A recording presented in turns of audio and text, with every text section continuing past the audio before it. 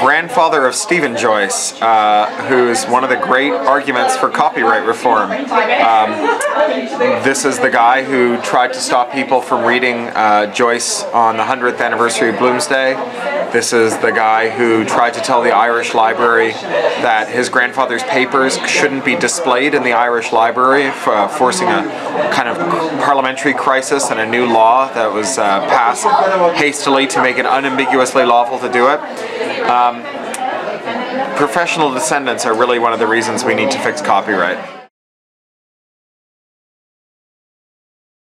It has two interesting, distinctive meanings, and they get mixed up a lot. So the first is this technical copyright meaning. That means something that is out of copyright and can be freely used. Then this other one is widely disclosed.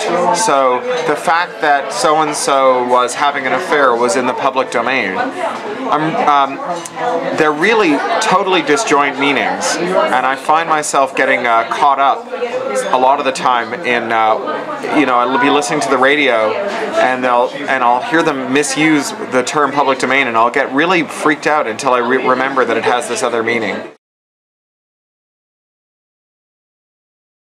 I think the future is vastly overrated. I think that we have this ridiculous conceit that science fiction writers are predicting the future.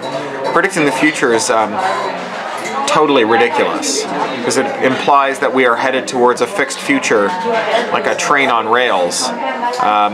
What an awful fatalistic thing to believe. Science fiction is really interesting because its futures are not predictions, but rather directions. They're warnings and inspirations for a better future.